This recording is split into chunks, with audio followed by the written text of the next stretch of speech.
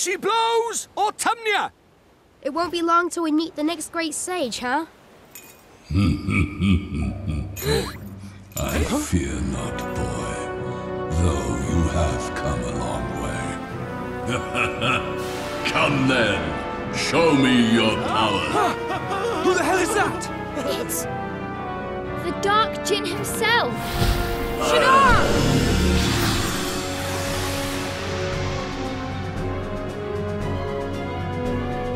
Servus, hallo und willkommen zurück zu Kuni. Part 41. Im letzten Part hat uns Shadar angegriffen und wir werden natürlich zurückschlagen. Pass mal auf, wir müssen kurz mal Taktik machen. Und zwar soll Esther fürs Heilen zuständig sein. So gefällt mir das. So, und jetzt auf geht's. So schnell es geht, angreifen. Da gibt's erstmal einen Kriegsschrei. Und los. Einfach schnell angreifen. Vielleicht können wir es schaffen, es abzubrechen. So. Kaltes Feuer. Okay, das scheint nicht besonders stark gewesen zu sein, beziehungsweise hat nicht so gut getroffen. Die böse Böe ist abgebrochen. Komm, auf geht's. Ah.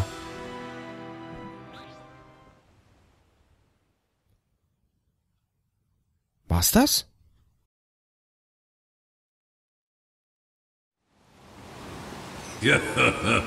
So, this is the extent of your power.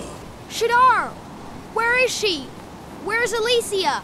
Alicia, that is a name I have not heard in a long time. You may be fated to avert this world's doom, but first, you will have to save yourself. Shadar! Ah!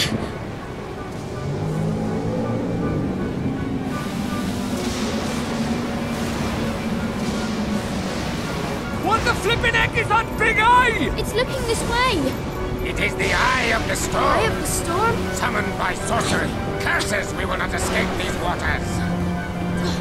This must be Shadar's doing. Oh, you make it new! Hold on tightly. If the Eye looks this way, we are The doomed. damn thing already is!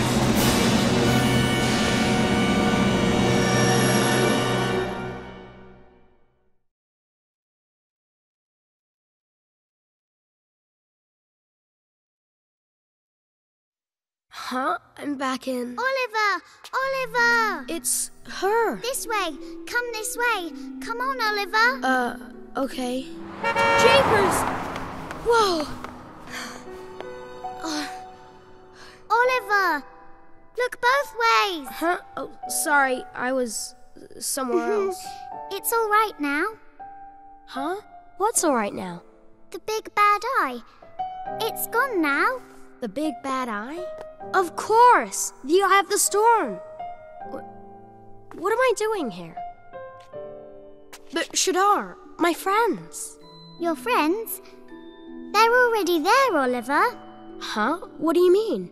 This way, Oliver. Let P show you the way. But, hey, wait a second. Hurry up, slow coach.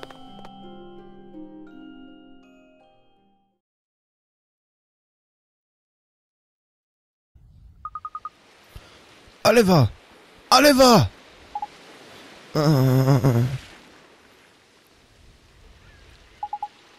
Ist er? Oliver, oh dem Himmel sei Dank!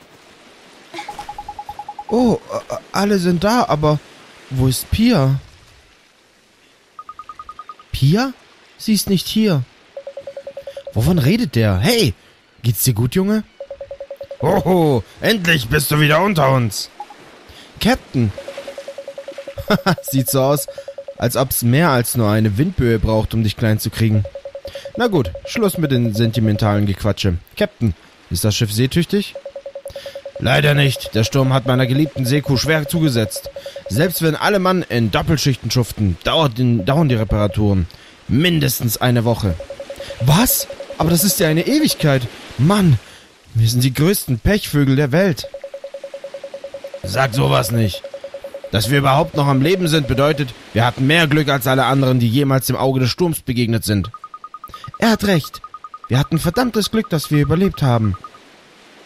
Ich wette, wir haben das nur geschafft, weil Oliver bei uns war. Ich?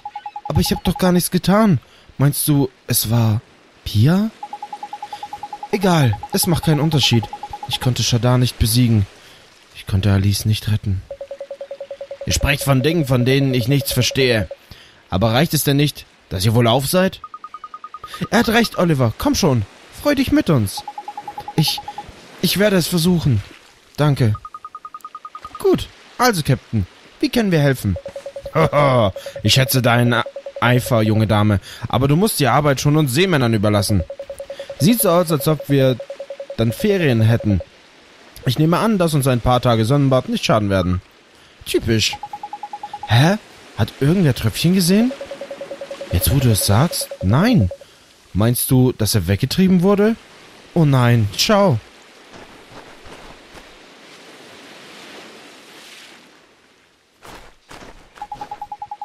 Tröpfchen, bist du in Ordnung? Was? Was ist los? Wie meinst du? Mir geht's gut, aber klar doch. Hast du dir den Kopf angeschlagen, als wir in die Küste gespült wurden? Du benimmst dich echt seltsam. Von was redest denn, Mann? Ist das Boot repariert? Sag, dass es repariert ist. Komm schon, verziehen wir uns von dem Mistfelsen hier. Das ist noch lange nicht fertig. Weißt du doch. Komm, wir müssen uns irgendwie beschäftigen. Sollen wir uns auf der Insel umsehen? Hä? Nein! Ich meine, warum sollten wir sowas machen? Ist total langweilig und garantiert verlassen und gefährlich. Lebensgefährlich sogar. Bleiben wir einfach da und genießen den Ausblick. Ah, so schön. Ja, so schön. Ah, natürlich, Freunde. Wir werden bald keine Vorräte mehr haben. Könnt ihr losziehen, um für uns und unsere Schiffskameraden etwa Verpflegung zu suchen? Natürlich, Captain. Das ist das Mindeste, das wir tun können. Großartig, kommt schon, alle miteinander. Auf geht's. Nee, Mann, warte, Mann. Das geht nicht, Mann. Hast du nicht gehört? Das ist gefährlich. Da wirst du bei lebendigem Leib gefressen werden. Also, Fee, ich bin nicht sonderlich wild darauf, aber wir haben keine andere Wahl. Wir müssen halt die Zähne zusammenbeißen, klar? Verflixt noch eins!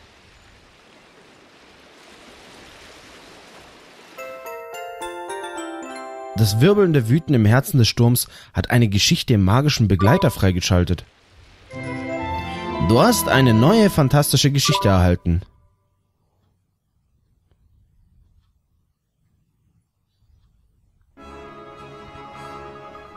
Komm schon, Oliver. Sehen wir uns auf dieser Insel ein bisschen um. Das war also Shadar, Wir konnten ihn nicht besiegen. Wieso hat doch Shadar schon gesehen, oder? Oder haben sie ihn nicht gesehen? Als er Magma beschworen hat? Seltsam. Besiegen? Wir hatten nicht die geringste Chance.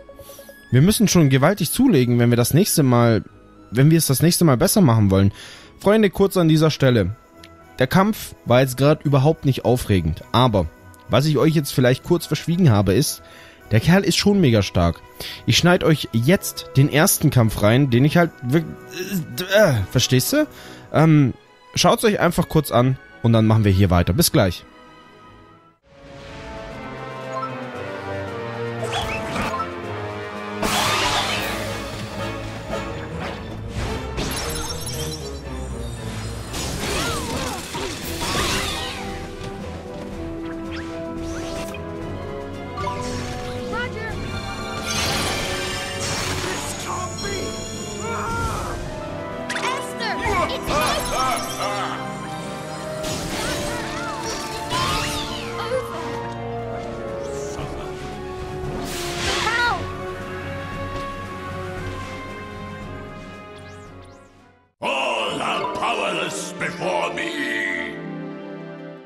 Habt ihr gesehen? Nicht den Hauch einer Chance. Also manchmal ist es wirklich besser, auf die Gegner einzudreschen, dass sie ihre Attacke gar nicht erst durchbringen. Aber andererseits, ich finde das als Zuschauer deswegen doof, weil dann siehst du halt deren Attacken nicht so und weißt halt nicht, was die Gegner stark macht und vielleicht, wie man es auskontern kann. Ich in dem Fall hab's überhaupt nicht geschafft. Aber gut, was willst du machen? Im Grunde müssen wir einen allgemeinen Angriff starten. Einen allgemeinen Angriff? Ja, diese Angriffsvariante empfiehlt sich, wenn die Gelegenheit günstig ist oder wenn du im Kampf in Schwierigkeiten gerätst. Drücke Dreieck, um auf allgemeinen Angriff zu schalten und Viereck, um zur allgemeinen Abwehr zu wechseln. Machen die das alle dann gleichzeitig? Das wäre ja praktisch, weil das wird mir tatsächlich helfen. Das wird sicher nützlich sein. Du hast ja vielleicht doch noch du hast ja vielleicht doch von irgendwas Ahnung. Natürlich. Mein Alter war ein ziemlich strenger Lehrer. Okay, legen wir los. Ich sag dir, Mann, das ist keine gute Idee. Warum will der denn hier nicht bleiben? Was? Das Viech fällt zuerst um? Eine Fledermaus. Oh, was ist das denn rechts? Das ist ein Kampfhahn. Oh, ich will einen Kampfhahn haben. Darf ich einen Kampfhahn haben? Okay, so, warte mal. Allgemeiner Angriff. Dann haut einfach mal rein. Okay, der sitzt. Ich komme nicht durch. Dankeschön. Uff. Gegeben, Junge.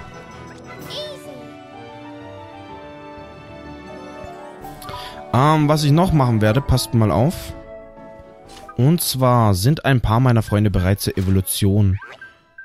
Genau, also Batman ist bereit zur Evolution. Und was mich besonders freut, Horny.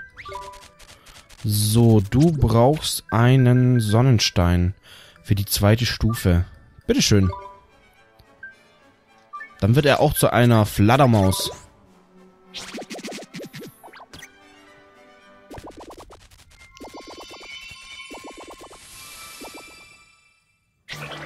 Batman hat sich in eine Fledermaus verwandelt.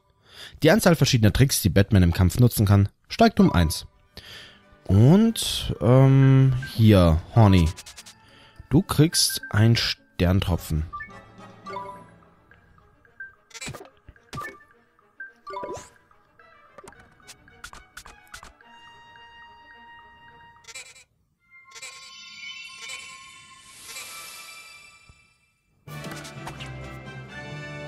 Horny hat sich in ein Zwisthorn verwandelt.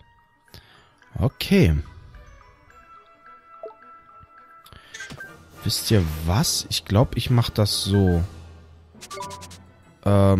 Ich tausche die, denke ich. Dass Horny hier rüber geht. Und Boots geht darüber. So. Ich glaube, so gefällt mir das schon viel besser. Weil er ist ja sowieso von dem Element, wir sehen es oben, dieses Ritterzeichen, das springt auf und ab. Das war ja auch ein Ritter, genau. Dann hat Olli halt nur so Typen dabei. Das ist ganz okay so.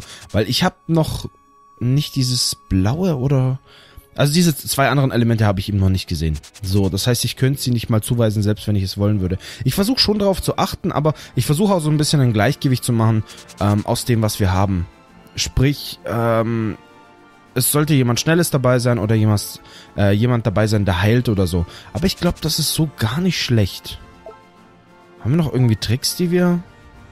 Giftkniff... Lichtsichel... Was ist denn Sternchen? Der eine Feind... Ja, komm. Das ist eh... Was ist denn ein Supertrick? Hat die einen Supertrick? Ja, das sieht doch ganz gut aus. So, was haben wir hier noch? Warte mal. Wir können ja, wenn wir auf Select drücken, dann sehen wir die empfohlenen Sachen, die sie auswählen.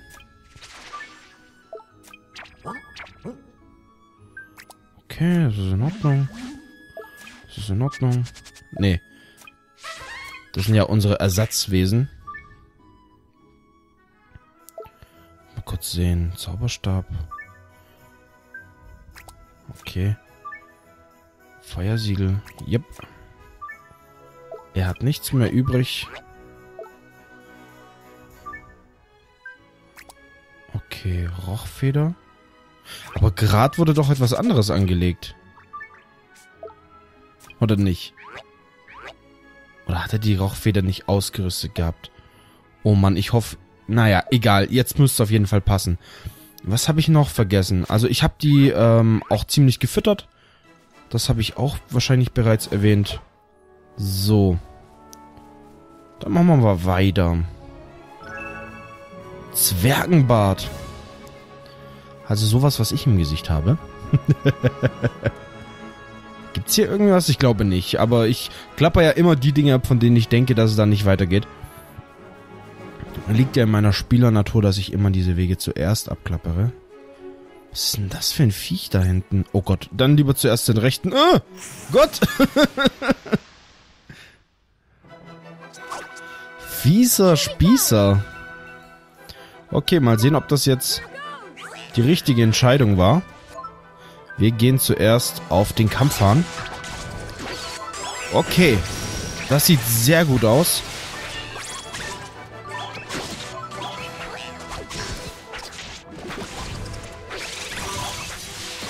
Okay. Sitzt. Gefällt mir. Das Problem an Gunther ist eben, dass er nicht so stark angreift. Beziehungsweise er trifft halt nicht.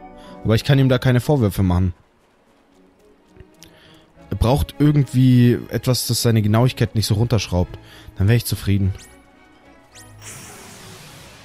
Wobei er dann dennoch ziemlich langsam ist. Bisher. Ein Peinrad.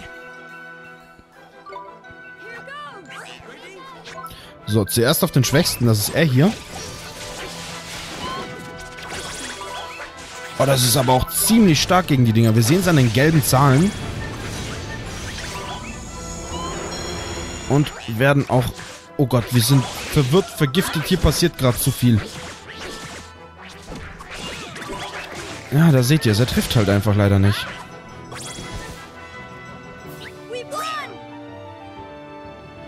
Aber es scheint schon besser voranzugehen als vorher. Also, Boots ist unser Mann. Lufti! Yeah! Wir können... Brauchen wir da eine Brücke oder können wir da hinlaufen? Über das Wasser. Ah, doch, das geht. Okay, ein Schwammstein. Wie komme ich da hoch? Über den Wald? Sieht ganz danach aus, aber versteckt sich hier vielleicht noch irgendwie was? Eine Höhle oder so? Ich probier's mal. Das sieht mir doch ganz nach einer Höhle aus. Ich habe noch nie eine Höhle betreten. Oh, das ist eine Höhle. Geil. Hallo Kinder. Bist du einer dieser Krabben? Oh Gott. Oh Gott, oh Gott. Sag mir bitte nicht, dass hier der Krabbenfreund ist. Okay, dafür gibt es einen Fischburger. Ich schau mal, ob irgendeiner dieser Krabben leuchtet. Ach, du willst mich doch veräppeln. Ich red einfach mal mit allen. So. Oh, warte mal. Ich sehe die Truhe, aber wie mache ich das nochmal? Dass ich... Komm schon. Okay, bleibt cool. Du erhältst einen Wasserbombenstein. Falls ihr euch gefragt habt, wozu das Ding da ist, das ist, um jemandem neue Tricks beizubringen. Jetzt muss ich noch gucken, wo es die gibt. Genau hier. Ein tiefblauer Edelstein, der die kristallisierte Kraft einer anbahnenden Welle enthält. Lässt einen Vertrauten den Wasserbombentrick lernen. Und das Rote, das ist eben für Feuerschleuder. Finde ich ganz praktisch, weil dann kannst du irgendwie jemanden, der, keine Ahnung, kannst du halt ausgleichen. Finde ich ganz cool. Ist keine schlechte Idee. So. Ich hoffe, wir haben so viel Mana. Pass mal auf. Naturnähe. Vielleicht dauert der Zauber ja auch länger an. Ah, oh, das ist mal was. Okay, sagt von denen vielleicht auch einer was Nützliches? Nee. Naturnähe. Dich zu sehen erinnert mich an diese anderen Menschen, die hier vor langer Zeit mal gestrandet sind. Ich habe gehört, wie sie darüber geredet haben, sie hätten auf einer anderen Insel eine Höhle gefunden, die von Kreaturen nur so wimmelt. Ich hätte ihn ja gefragt, wo das ist, aber sie konnten nicht mal die einfachsten Zengsten verstehen. Zangengesten, oh Gott, Alter, was lese ich denn hier für einen Quatsch zusammen? Zangengesten verstehen. Ach Mensch, oh, war nicht so gemeint. Soll ich uns das alles vorlesen? Also, ja komm, das mache ich jetzt noch. Wem es nicht gefällt, bitte vorspulen. Ich würde schon gern wissen, ob die hier vielleicht irgendwas Nützliches sagen. So. Sieh mal einer an, wir bekommen nicht jeden Tag menschlichen Besuch hier. Zur Feier des Tages gebe ich dir am besten einen Rat. Ich gehe davon aus, dass du auf deinen Reisen schon den ein oder anderen Schild gefunden hast, oder? Mir wurde gesagt, frag nicht von wem, es bestünde eine gewisse Chance, dass vertraute Angriffe automatisch abwehren, wenn man sie mit Schilden ausrüstet. Und noch dazu sollen Schilde mit niedrigem Verteidigungswert beim automatischen Blocken unter Umständen besser funktionieren. Behalt's im Hinterkopf. Okay, das ist tatsächlich nützlich und davon wusste ich aber auch. So, wir reden mit ihm hier. Zuerst mit dem Hinteren. Siehst du, ich hab dir doch gesagt, dass ich die größten Zangen habe. Von was redest du denn? Meine sind viel größer.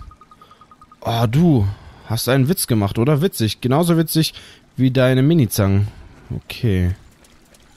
Das war nicht nützlich. Ich frage mich, was wohl in der grünen Schatztruhe ist. Ich wette, dass ich sie knacken kann, wenn ich es versuche. Okay, das habe ich auch bereits ohne dich erledigt. So, dann rede ich mit dir. Ah, ich sehe, dass du Vertraute bei dir hast. Du gibst ihnen hin und wieder Leckereien, oder? Biete ihnen ihre Lieblingsleckerei an und sie werden die aus der Hand fressen. Und außerdem werden sie davon stärker. Falls du dich jetzt wunderst, für mich gibt es nichts Besseres als ein schönes, saftigen Bafffisch. Du kriegst keinen Bafffisch von mir. Ich hab nicht mal einen. Hey, hör dir das an. Ich habe gehört, dass es ganz weit westlich eine Insel geben soll, die immer im dicken Nebel liegt. Wir Krabben gehen da natürlich nicht hin. Die Monster sind ziemlich übel. Die würden uns zum Frühstück verputzen. Im Osten, sagst du?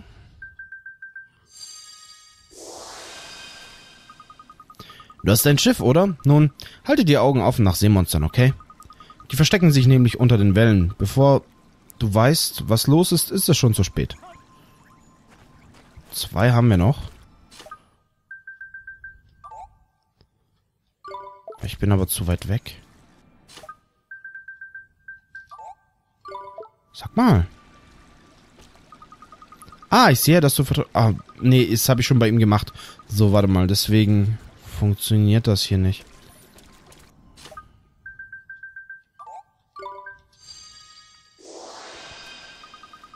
Kneif mich, ich glaube, ich träume. Bist du ein Mensch? In diese Höhle verirren sich nicht viele Menschen. Nun, es gibt hier nicht gerade viel zu tun, aber ich hoffe, ihr habt trotzdem viel Spaß hier. Ja, ich habe das Steinchen gekriegt. Ich bin zufrieden. Kann ich klagen. Also bis auf das Schild war eigentlich nichts Nützliches dabei, oder? So, ich kann hier nach oben. Was haben wir hier? Gedächtnisglöckchen. Nice. Kann ich da schon rein? Was das für ein Ort ist, das erfahrt ihr im nächsten Part. Bis dann!